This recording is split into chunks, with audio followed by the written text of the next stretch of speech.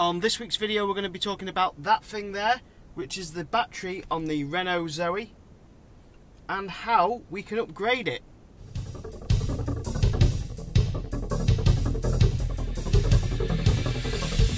So in this week's video we're going to be discussing the battery on the Renault Zoe, mainly the 22 kilowatt battery, and how it is possible to pay Renault money to upgrade the battery in the 22 kilowatt to the new 40 kilowatt battery. This is down to the fact that Renault's new battery is the same size as the old 22 kilowatt battery, and it's basically just a swap out. They've managed to compress the chemistry in the cells of the ZE40 to basically be the same size as the original 22 kilowatt. So this allows you an option to pay money to have the battery upgraded and keep the current car, but with a new and improved battery. So part one will be talking about the benefits and disadvantages of paying for the battery upgrade, and part two will be about the process of how it's done.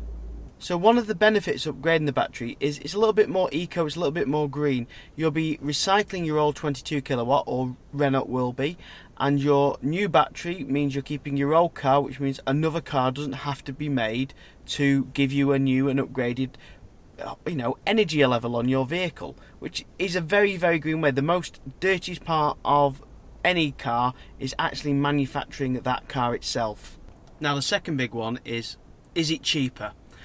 And that's a way more complex question, and it's going to take some while to explain this one. So is it cheaper? And yes, it can be cheaper, but it can also technically be more expensive, and there's two ways of looking at it.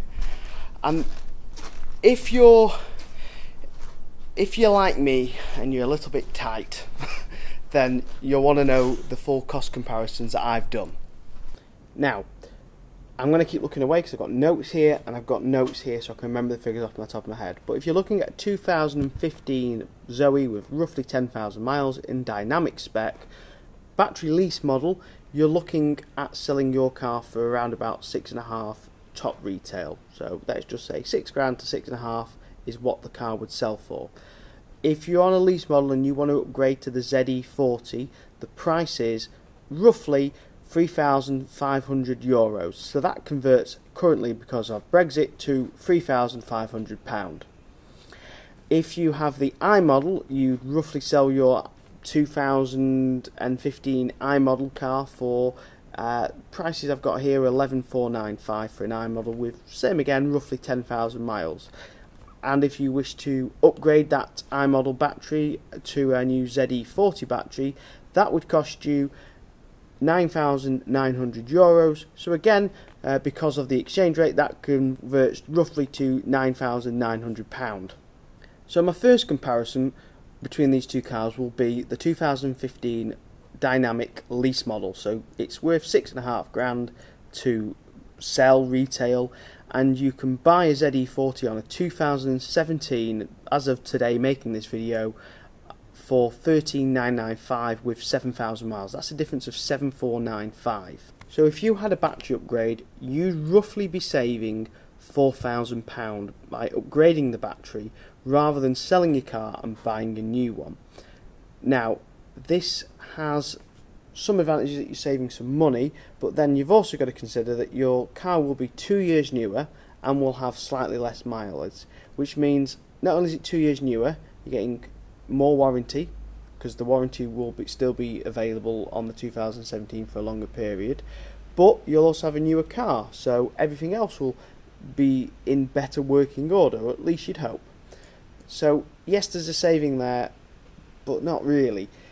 Now you can buy a brand new R110 model from the dealer with full Renault warranty, etc. As of today, the price on my screen without any dealer negotiation is 17,166. So quite a lot more than the days where about a year ago you could buy an R model Zoe for 12 grand. Hard luck to anyone who missed out on them, and hard luck to any person who thought they were overpriced then. Look how much they've gone up by now. But that, like I said, that's not without any dealer negotiation. If anyone in the last week of this video has had a much better price, within a week quoted, not past prices have gone up. If you've had a price quoted on a Zoe recently which is a lot lower than that, please let me know in the comments below, because it matters to people who are thinking possibly about upgrading the battery. Next we're going to look at the I model. Now an I model, like I said, on 2015 is 11495 on a 65 plate if you own the battery outright. You can buy a brand new I model as of today, a new R110 I model for 22,355. That is a difference of 10,800, which means if you upgrade your battery, you're only saving £1,000. So if you own the battery outright, you might as well sell your car and buy the I model. You might as well buy a new I model ZE40 than upgrade your battery if you already own an I model. Or if you own a lease model, sell your lease model car, because there's plenty of people who want those 22 kilowatt battery cars still, and buy a new ZE40 I model, because you now know that the battery tech is okay and it suits you. So do it. Personally, if you've got an I model, it's a very, very easy comparison to make. Buy a new one. If you're on a lease model, the price differential's like that, so I can understand why people would want to upgrade. But why don't we talk about a few of the disadvantages and benefits. The new ZE40 battery has heating as well as the active cooling. Now, as far as I know, when you upgrade the battery to the new ZE40 from a 22 kilowatt, you don't get that advantage of the heating. So you're losing out on something. If you're in a cold climate country like England, which they don't class as a cold country originally, you're losing out on that heating on the battery pack, which it might be worth just selling it and not upgrading the battery. Now the real advantage is going to be if Renault decide to start making a 50 or 60 kilowatt pack and charging the same price to upgrade it, and in which case there'll be a lot of 22 kilowatt owners that might upgrade, because if they are going to change the battery pack, it will more than likely always stay the same size. It'll just be the chemistry compression gets better. Thanks very much for watching this week's video. Don't forget to give it a thumbs up, check out the videos down the side here, and check out the subscribe button which is here. Thanks very much, and I'll see you again next week. Goodbye.